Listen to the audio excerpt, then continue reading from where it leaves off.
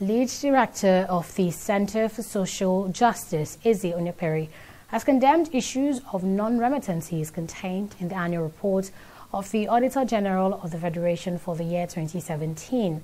According to the Auditor General of the Federation, Anthony Aine, some federal government ministries, departments and agencies spent about 26.6 billion naira in 2017 without payment vouchers or requisite approval for such expenditures.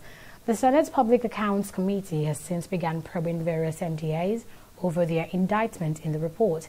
In an exclusive interview with TV360 Nigeria, Izzy Onyepere urged the federal government to take more decisive steps to ensure that heads of MDAs do not continue to rip off the nation's public treasury.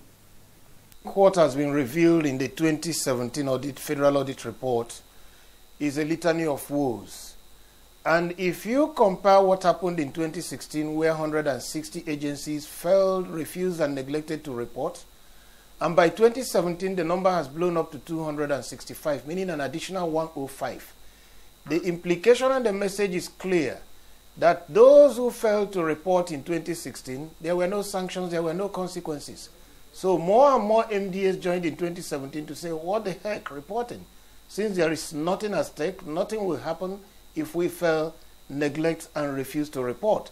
So you've just mentioned a few. What you have is a field day that MDA leaders are simply ripping off the public treasury.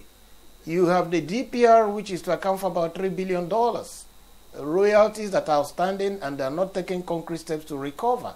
And if you multiply this by the exchange rate, you are talking of over $1 trillion.